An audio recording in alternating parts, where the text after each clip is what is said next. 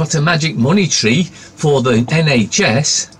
Oh, but I have got 100 billion to give to the European Union. Oh, and I've got 160 billion that I can give to the people, you and everyone else. Well, not to you, obviously, but to our management that are going to look after it well.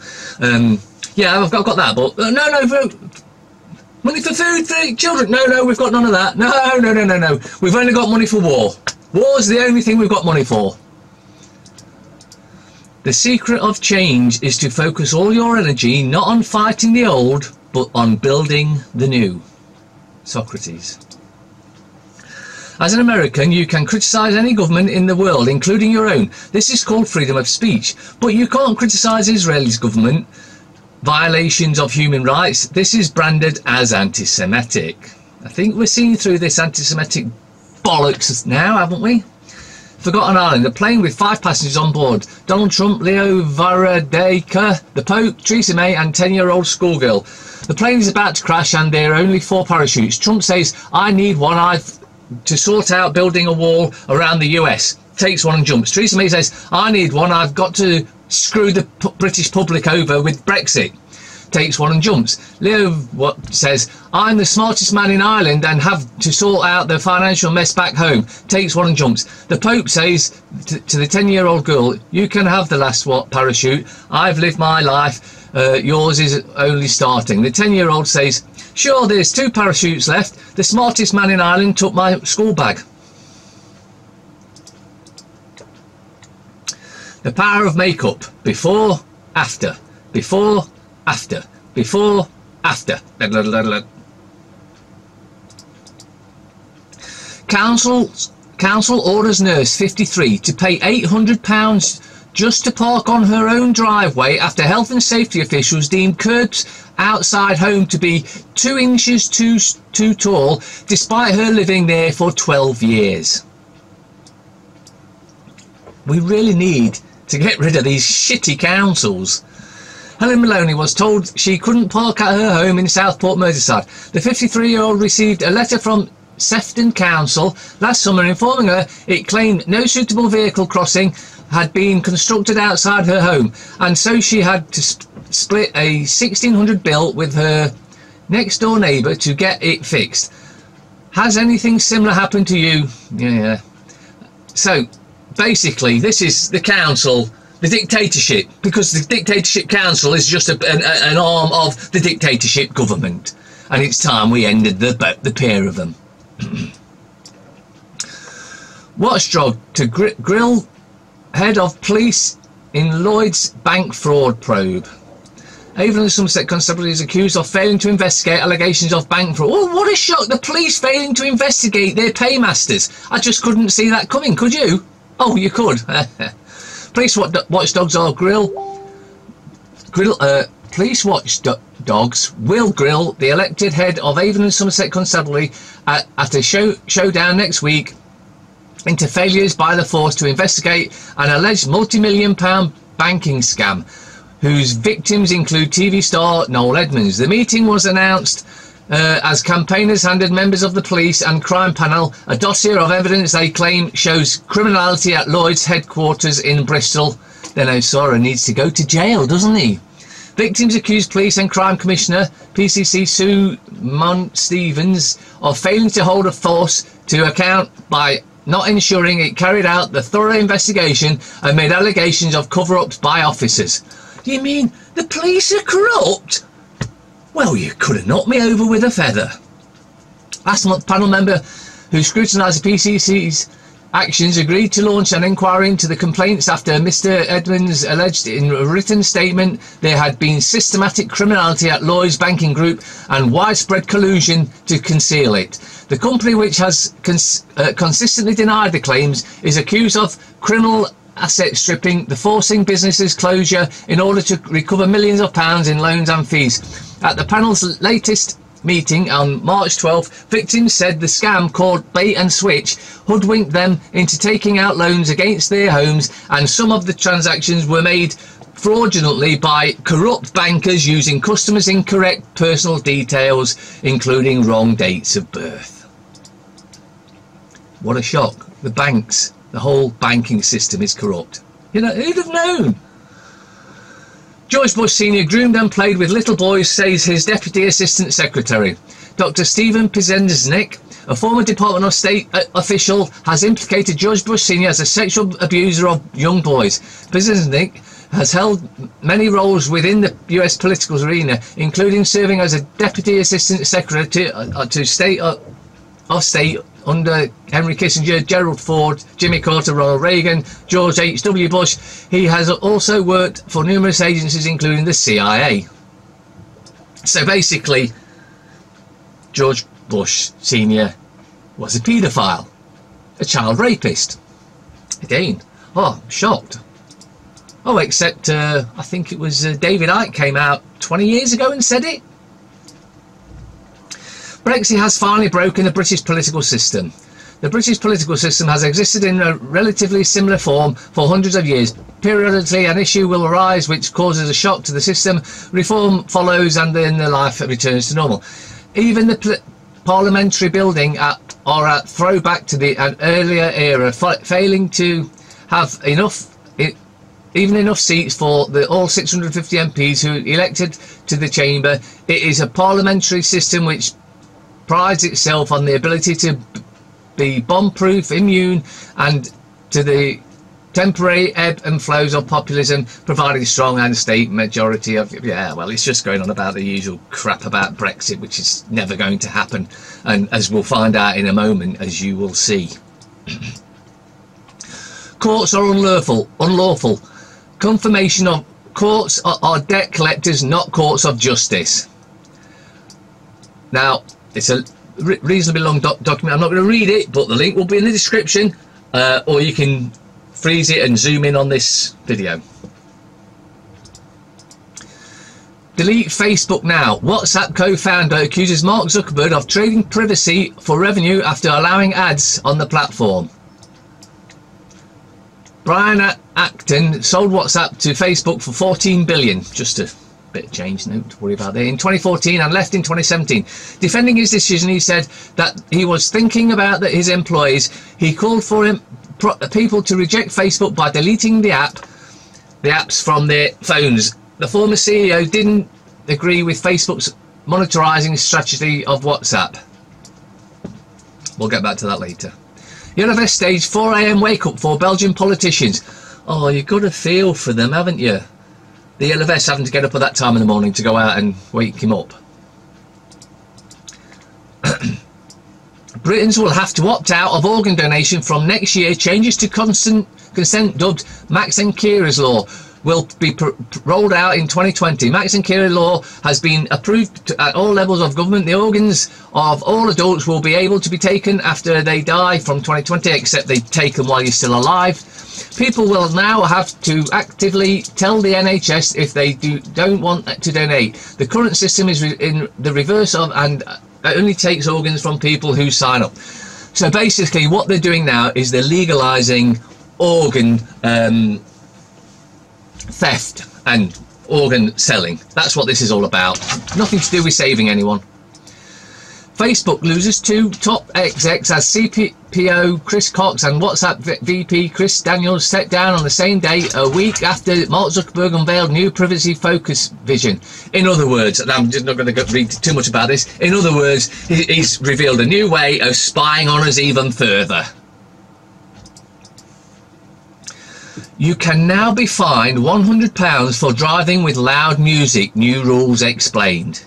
I've been saying for a long time, they do not want us travelling, and this is further evidence. The new penalties come after one council found 2/3 of residents felt unsafe on the roads and wanted more to be done to protect them. What a crock of shit. A UK council has launched a new trial that will give authorities the right to fine drivers for playing music too loud. This is just totally bullshit. Bradford Council has included a public space protection order, and it means locals and visitors could be slapped with a £100 penalty for antisocial vehicle use. The councillors, of course, when they ever introduce one, it's just as a test. They then roll it out everywhere and it's mandatory. Councillors of the Regulatory and Appeals Committee met at City Hall on Thursday, 7th of March, where they approved the new implementation of the PSSPO covering the whole of the district. It relates to a number of drivers' concerns, including causing a danger of the road's users, playing loud music, shouting, swearing, or making sexual suggestions after from a motor vehicle. The move comes after the public consultation found 2/3 of residents at Bradford felt unsafe on the roads. A further 76% support total bollocks. I've not been bleeding asked about it, so there's no 76% approved it or what voted for it. Bullshit. 10,000 troops from 13 countries arrive in the UK for major exercise. I wonder what that's about then. Having foreign military forces on your land. 10,000 of them. Martial law, anyone? The UK will boost its defence capabilities by hosting a major international military exercise for 2 weeks from March 30th, 29th. March 30th. Can anyone think of anything happening on March 29th? Oh yeah, we're supposed to be leaving Brexit, aren't we? Supposed to be exiting the EU, leaving the EU. Oh, I wonder if these are here in case everyone gets a little bit upset when we don't leave and everything carries on as normal. More than 10,000 military personnel, 35 warships, 5 submarines and 59 aircraft and helicopters from 13 countries will take part in an exercise joint warrior until 11th of April. Now, what you've got to get from this is whenever they hold an exercise, there's always an ulterior reason behind it. And I think we can all see what that is. The aim of Joint Warrior is to allow the UK's Royal Navy, Army, Royal Air Force and their allies to conduct joint operations involving different forces and units and against a range of current and future threats, Defence Secretary Traitor Gavin Williamson MP said. The UK military is a partner of choice for its major international allies. Right, well, I thought we were leaving Europe, so therefore, why are we having this the day after we're supposed to have left? Do you think maybe we aren't leaving? Do you think maybe these are there for some ulterior motive, like martial law, you know? Yeah, I do. Did you know that your government is arming agencies like the IRS, DHS, DHA, OIG, SSA, NPS, what a crock of alphabet crap, whilst disarming you? I wonder if they've got anything planned over in the US. I wonder if they've got anything planned in the UK with these 10,000 troops. California parents want cell phone towers removed because kids keep getting cancer. What, you mean the phones, the cell phones, the mobile phones are causing cancer and so are the towers? Wow. Again, twice in one day you could have knocked me over with a feather, because we all know it. And when the 5G comes out, expect everyone on your road, every other house, someone will get cancer. Guaranteed. It'll take 2 or 3 years to develop, but the new Brexit withdrawal agreement is identical to the old one, just reformatted. Someone's been fiddling with your font size. In a valiant bid to suggest the withdrawal agreement has been formed by the so-called concessions from Brussels last night, the document has magically changed. It is now about half the size of the November document, despite the fact it just is, but the same thing, same shit. We've been betrayed. It's treason. We all know it. You know it. I know it. But they think they're going to get away with it, and if we don't speak up, they just may. Ofcom is investigating the BBC for bias, and it looks like looking bad for it, aren't they? The BBC biased? Well, you could have knocked me over with a feather. Only on Tuesday this week, I was berating Joe Corbyn, presenter of the BBC's Political Live, for misrepresenting the assault against Jeremy Corbyn on Sunday. Well, you know, they looked into it and they found out, yeah, they're biased. But, well, we're not shocked. We're not shocked, are we? French policewoman shot dead by fellow cop in gun game.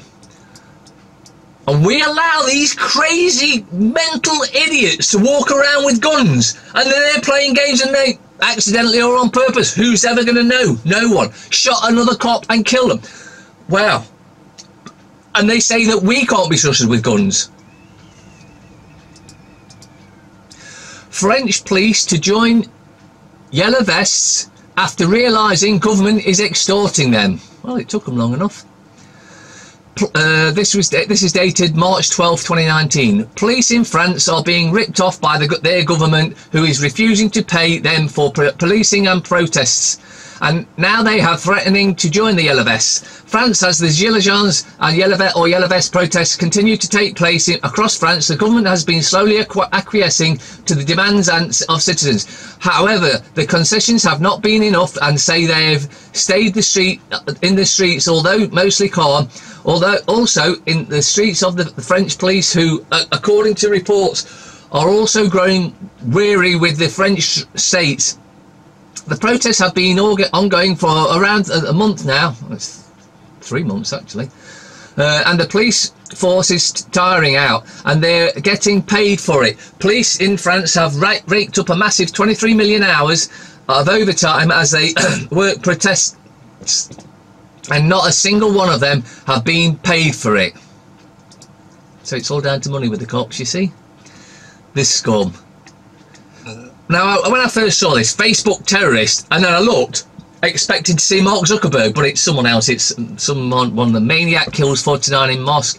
Racist planned attack for 2 years. Backlash as live stream appalls world. You'll find he's got some connection with MI5 or MI6 or the CIA or FBI. That's what normally happens to these things. Express. Unseen photos of the parasites. Look, that keeps Teresa rock steady. Yes, they're hugging each other because they know that she's betrayed us, the whole of the nation, and has stabbed us in the back and is twisting the knife because there is no Brexit. As I said a few days ago, it was they plan to rejoin the European Union in 2020, even though we're not going to leave it this year anyway, unless we take it into our own hands. Home Secretary Sajid Javid sickened by massacre, hate-fueled attack on values that unite us all. Now remember, whenever there's anything major like this, there's always something else that they're going to want to bring in the background. This will be some more bullshit. They're going to bring in some laws or not laws, some rules, or over here they're going to try and bring in on the back of this, because that's what they always do. Whenever there's a big thing that goes down, there's always a reason for it and something they've been working to bring in the background. Telegraph. The first social media terror attack. Far-right racist kills 40... Oh, it's... Yeah. May told to fall on her sword as price for her deal to pass. I think that means piss off. The Times. MI5 investigates mass shooter. Ha! Well, if they're investigating it, they're making sure there's no trail back to them. So it seems we found our connection. It's MI5. White supremacist murders dozens in New Zealand mosque. Security services review killers' links to British far-right. Oh, yeah. Daily Fail. As Home Secretary damns web giant for live streaming mosque terror. Oh, it's to shut you down from live streaming so that they can carry out all these attacks in France, for instance, and you won't get to see it. That's what this is about. Attack that killed 49 in New Zealand. Massacre shame off Facebook. Waste of paper store. Face of a massacre monster. Happy Maddie on last day in UK. Oh, why are they still pushing this when we all know the parents and some of their friends are the ones that killed her in some satanic sexual thing? Aye. Innocents lost. White supremacist murders 49. Yeah, it's the same shit again. I'm not reading it all. Chancellor leads crunch talks with DUP as PM's third Brexit secretary prepares to resign. Katie Balls on Tory leadership contenders. Jessica Hayes, the female Rocky. Okay, women shouldn't box. Roddy Doyle, my recreational alter ego. The sun will still shine. Pippa Perry, optimism. Not much in that today. FT. Green battles landlords over top shop rents. Tycoon shakes up Arcadia Group. Industry fears contentious CVAs. Push for Brexit deal. Piles of pressure on car makers as plants shut in key period. Universities of spoilt children reels from bribery scandal. Well, there you go. There's nothing in the shit sheets. It's all propaganda, and everything that you see is trying to push you to think a certain way or to allow them to bring in some rule. That's whatever. Everything you ever see has a meaning to them, and it could have an impact on you unless you see through it and end this bullshit.